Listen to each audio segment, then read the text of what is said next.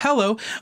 Many people who are transphobic, TERFs, they will say, yes, transgenderism is a form of conversion therapy. They take normal gay people who are confused about their gender identity because they're gay and the world is homophobic, and they transition them into straight people, and that's conversion therapy, and that's bad. Shut up. And that's my annoyed voice I'm using, okay? You don't get to hear that serious, pissed off voice from me very often, but I'll use it now because I'll tell you what.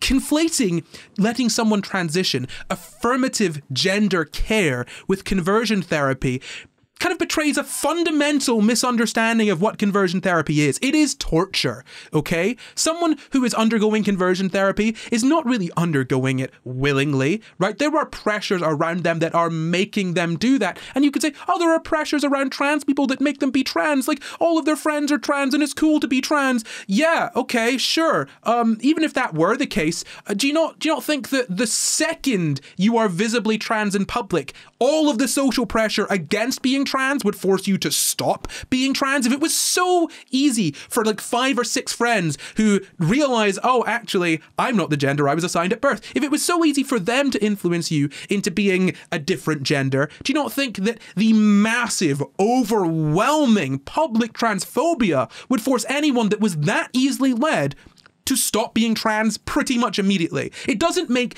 any sense whatsoever. Affirmative gender care is nothing remotely similar to conversion therapy at all, because it is patient-led. You ask the patient, hey, how do you feel? Do you feel this way? Do you feel that way? Here are the options that you have. This is what you can do. You can also not transition at all. Do you want to know how I know that? Because I've read the actual things that people are given. I've read what Planned Parenthood gives out. I've looked into what happens in the UK. I fucking know what I'm talking about, okay? I don't think you do. I think you just hate trans people and you see conversion therapy and you're like, actually, that's a really useful tool for me to use against trans people. And if that's the case, you, okay?